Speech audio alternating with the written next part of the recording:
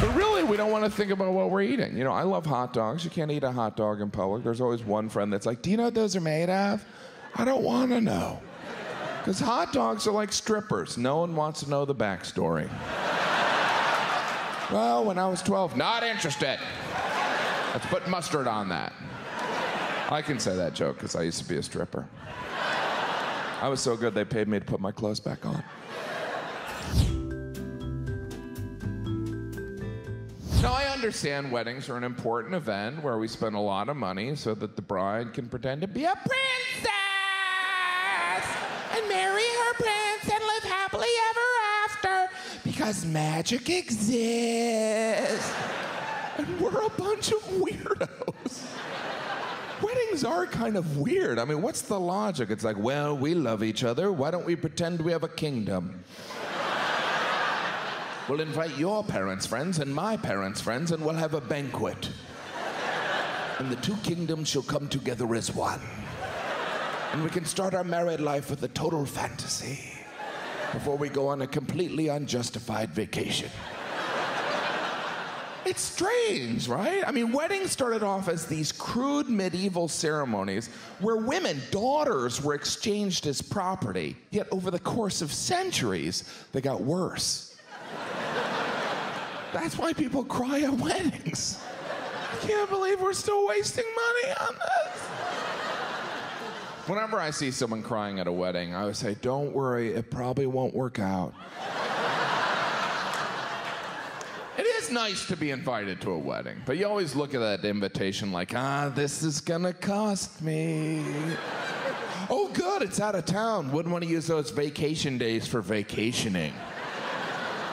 And you can tell how much a wedding's gonna cost you by the type of invitation you receive. You're like, oh no, this one's made of baby skin. And that font and the language on it. The Honorable Kingslayer cordially invites you to the marriage of his 40-year-old daughter to a live-in boyfriend of 12 years. Bring that wallet. Because you have to get the newlyweds a gift, because they've done nothing. So you go to the registry, which is a nice way of saying, you don't have to get us anything, but when you do, make sure it's one of these things. You ever go to the registry late? You're like, the only thing left is a fork for $300. I guess we'll be the fork friends. We'll get them the fork. My wife had us register for fine china, because you never know when the Pope's gonna swing by and want a microwaved hot dog on a $200 plate. Growing up, my parents had fine china that you couldn't even put in the dishwasher. Don't get that wet, you need to clean it with a kitten. It needs to be a white kitten.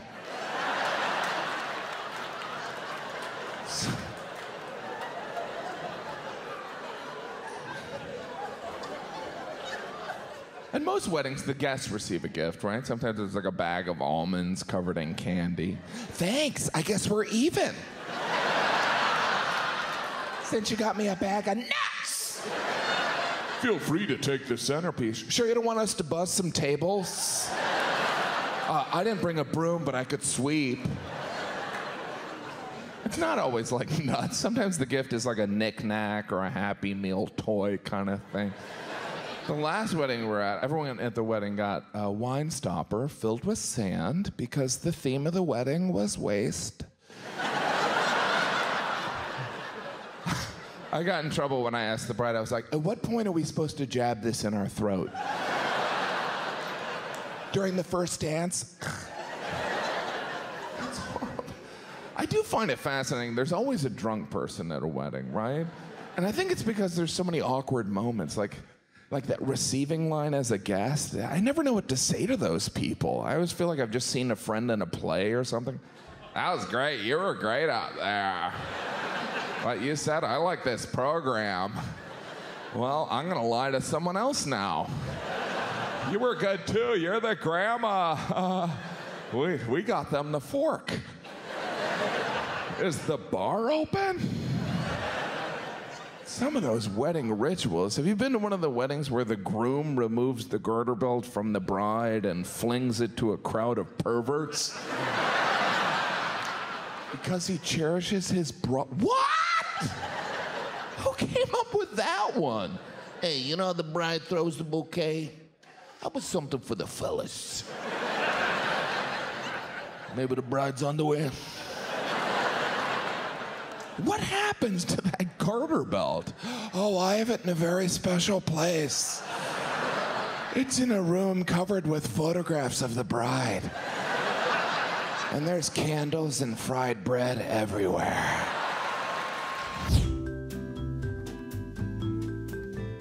But if you've been to a bar, you've probably been to a filthy public restroom. We've all been in those bars where you're like, oh, well, now I know why they serve alcohol here. And when I'm talking about the filthy bathroom, I'm talking about the men's room. I don't know about the ladies' room. I haven't been in there in like a week. But the men's room, I don't know what happens to guys when we go into a public restroom. Some anger comes out. Some of the stuff that's written on the walls. You never have a friend admit it, like, hey, give me a second, I gotta pee and draw a swastika, I'll be right back.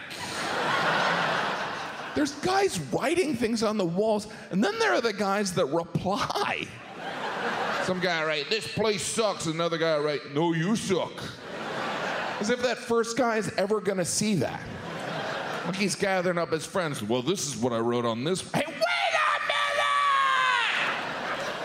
That guy said I suck! You double suck. But all public restrooms, even when you go, even at fancy places, you ever go in the restroom and there's a bathroom attendant? Aren't you always like, oh no, call me a loner, but if there's one thing I don't want anyone attending, it's when I'm using the restroom, let alone someone sticking around to sell me a paper towel. They don't sell it, they always wave it at you like, here, you don't have to tip me, you can just have bad luck the rest of your life. And you have to tip the bathroom attendant. You can't justify not tipping. You can't be like, he doesn't need it. He's just working next to a toilet. You have to tip the bathroom attendant. Sometimes the bathroom attendant will have an incentive for a tip. They'll have like gum and cologne on a shelf. No thanks on the gum. I'm sure a lot of that flavor's probably been knocked away here in your office. Where'd you get the gum? Bathroom. Yeah, some stranger in a half a tux sold it to me. What flavor is it? Bathroom.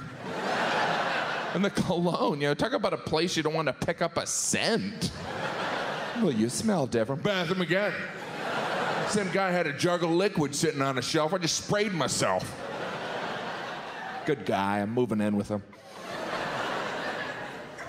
The most memorable public restroom I was in was a New York City Park men's room, which doubles as a crime scene. The difference being that crime scenes are eventually cleaned up. We've all been in those scary bathrooms. You're like, what happened in here? The lights are on, but it's really dark. There's water everywhere. For some reason, there's a film crew from Ghost Hunters. I have been to Victoria's Secret. I had a reason. As a man, you need a reason to be in Victoria's Secret. You can't just be in there like, I'm looking around. See what you ladies are buying. I was getting my wife something for Valentine's Day. You have to reach a point in a relationship where you can get a woman something from Victoria's Secret. It's not like a first date thing, like, thanks for meeting me for dinner. I got you a bustier. Why don't you go in the baño and throw that on? Secretly, every guy wants to go in Victoria's Secret. We walk by in the mall, we're like, one day I'll have a reason.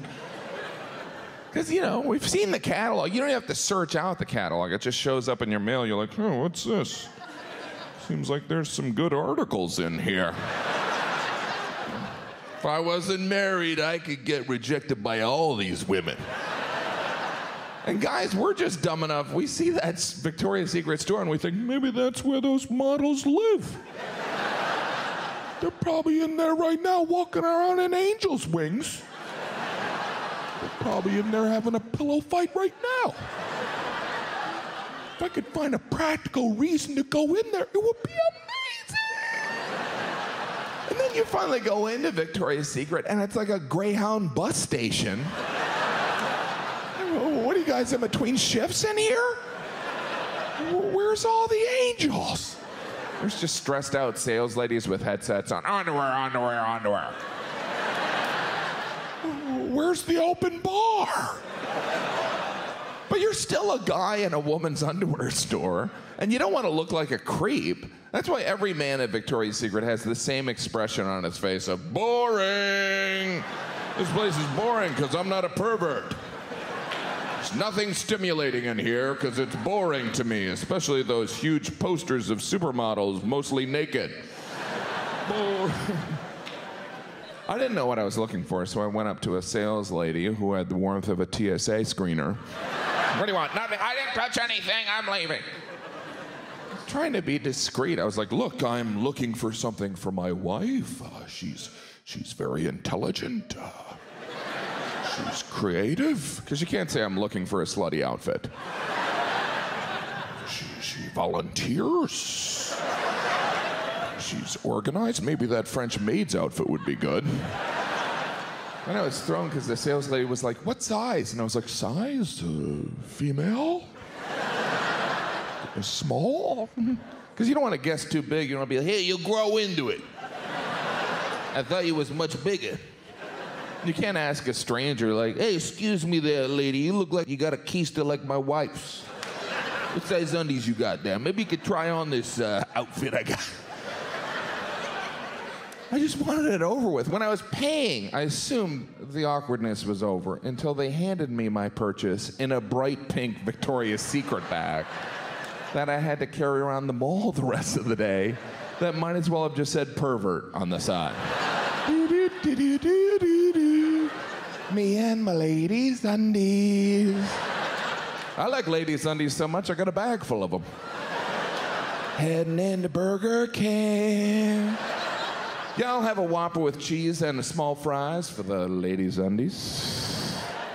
When I got home, I realized you have to find the right time to give your gift from Victoria's Secret. You can't be like, hey, when you're done changing that diaper, I got another changey poo for you. It's a little gift from me to you that's really for me. Because if you're buying a woman something from Victoria's Secret, it's really a gift for you. It's like, here, I got me this. Thank you. I'm welcome. I'm never going back there again.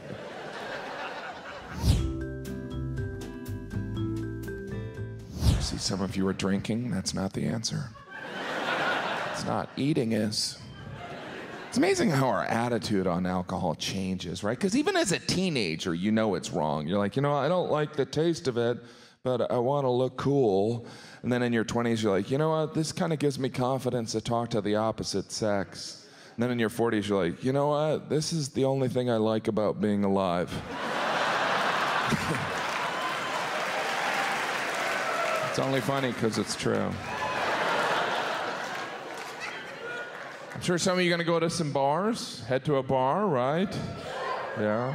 I never really feel comfortable right when I get in a bar. I'm always kind of like, who are all these strangers? But after a couple of beers, I'm like, these guys are probably my best friends. Because your experience in a bar changes over the course of the night, right? As the night goes on, you see really why we go to bars. We go to bars so we can behave like children. Toddlers, really. You ever go to a bar at 2 a.m.? You might as well be picking up a kid at nursery school. It's the same experience. The behavior's the same in both places. Both places, there's always some strange yelling for no reason at all, you know. Woo! Both places you go in the bathroom, it's obvious not everyone's potty trained. Both places there's always someone crying, she was my best friend, but not anymore. Both places occasionally there's a fight, you know, he was standing where I wanted to stand. So I punched him in the head. I need more juice. But at 2 a.m., people are drunk in bars. I love how we're always surprised when someone's drunk in a bar. We're actually shocked. We're like, look at that guy. He's wasted in a bar. I came here to read a novel. Mostly the people that are drunk in bars are drunk because they're drinking shots. And Really, the only time to ever drink a shot is never. No one's ever drank a shot and then done something they're proud of. Like, oh, I got wasted last night and then I went out and built some low-income housing. That never happens. You always wake up the next day and you're like, I need a new identity. Maybe 2 of them. Because if you're drinking shots, it's either your birthday or you're trying to forget you were ever born. There is something honest about a shot. It's like, I want to get right to the embarrassing part of the night. Right to pants off. But we don't even drink shots. We take them like they're medicine. This'll cure my normal behavior. Everyone acts like we're in a Western. Wow, wow, wow, wow, wow. That'll give me the courage to confront this plate of nachos. Wow, wow, wow. Strangers will buy you a shot. You ever had that? Hey, I don't know you, let me buy you a shot. This never happens with anything else. Hey, what do you see, you and me? Let's do some appetizers. Jalapeno poppers, mano a mano. You gotta turn that shot down before they get it poured, because once it's poured, they act like you're rejecting a sweater they crocheted you. You know how hard I worked on this? You didn't at all. But I don't mind the bars. Unless they're really crowded, you know, like 5 or 6 people deep at the bar. Everyone's competing for the bartender's attention. We look like we're trying to get disaster relief from the Red Cross. We're like, I need mine more than he needs his. I can never get the bartender's attention. I'm always like, you try and make eye contact. Show him you have money. I have cash. But you can't try too hard in a crowded bar. You have to act out cool. You have to be like, I don't even care if I get served. I just like standing in crowded, uncomfortable places. Later on, I'm gonna swing by the airport, see what that TSA line's like. I like the lines. Never enough bartenders in a crowded bar. Those bartenders look like they're in the middle of a triage unit. They're like, give me 40 cc's or something. Never enough bartenders. You ever get faked out by the arrival of a barback? You're like, finally, another bar. It's a barback. And those poor barbacks, they always act like they're not qualified to serve you. Like, oh, no, no, no, no. I can carry 12 cases up a narrow staircase, but handing you a beer, not yet. I'm still learning from the master. Because in a crowded bar, the bartender is the master, right? All the authority goes to that. Some of them act like they're not even obligated to serve you. They're like, I don't know what I'm gonna do with all this booze. Maybe I'll just pour it out and make a puddle. And we fall for it. We're like, well, it's either deal with this guy or make it in our bathtub at home. Damn prohibition.